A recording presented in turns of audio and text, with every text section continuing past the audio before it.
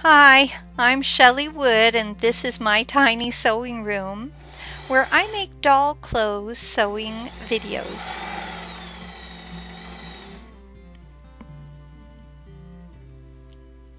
Today I'm going to show you how to make a little bonnet that will fit vintage strawberry shortcake dolls and then any dolls that are similar in head size.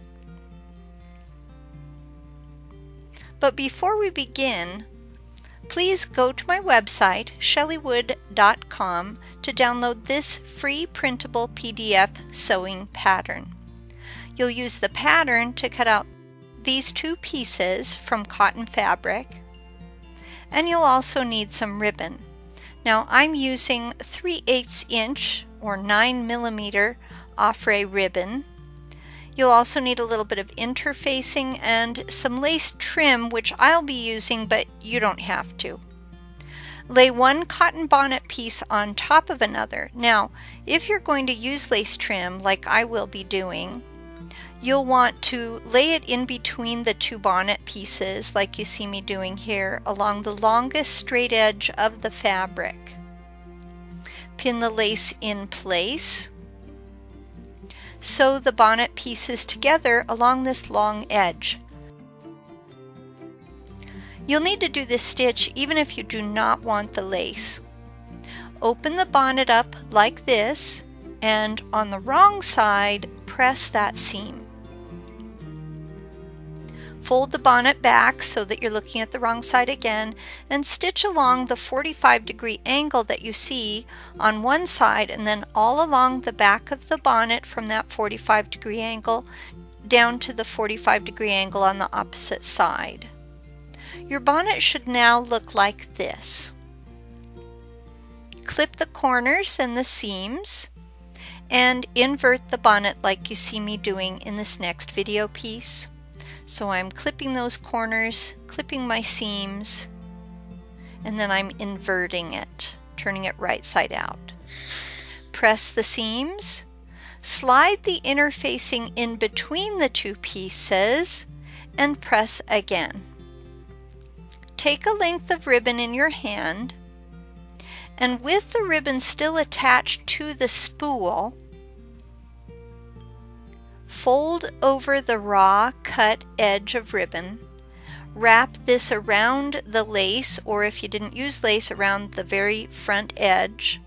Whip stitch the lace around the bonnet's raw edge of fabric, folding it over the raw fabric like bias tape. When you get to the 45-degree angle, then you knot your thread.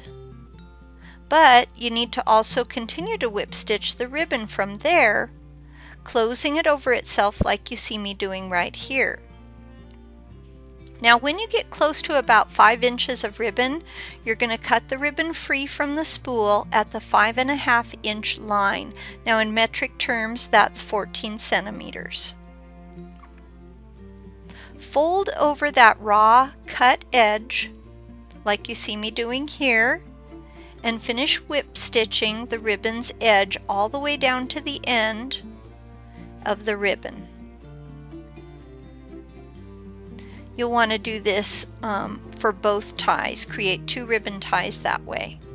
Gather the back of the bonnet. That's the edge opposite of the lace. And I recommend that you try it on the doll while you're working on gathering, to make sure that the gathers are really going to fit correctly. Then tie off your gathers. Now fold the lace back to form a cuff, and you're ready to try it on your doll.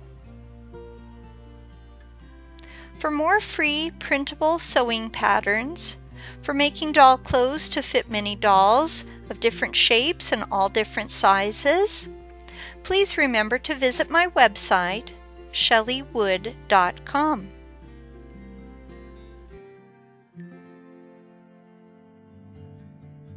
Have you ever thought of a brilliant idea for making doll clothes, but you just didn't know enough about how to design your own patterns? I'm Shelley Wood, the doll clothing designer, and I have a real gift for designing doll clothes that I'd like to share with you. In my Creative Spark class, How to Alter Doll Clothes Patterns, I'll introduce you to the basics of doll clothes pattern designs. You will learn how to alter patterns that you already own, how to lengthen and shorten a pants pattern, and how to turn pants into shorts. You'll also learn how to make a skirt more full or less full, and how the fullness of a dress's skirt can affect the fit of a bodice. You'll learn how to design your own waistband for skirts using your doll's measurements. But the real gem of my class is my resizing formula. And trust me, you don't have to be a math whiz to learn how to resize your doll clothes patterns. My formula can be used to make your patterns larger or smaller, depending on what you need. Whether you want to save money on the cost of buying commercial doll clothes patterns, or maybe you're sewing for a doll that you just can't find any patterns for. How to Alter Doll Clothes Patterns will help you design a wardrobe that will fit dolls of any shape or size.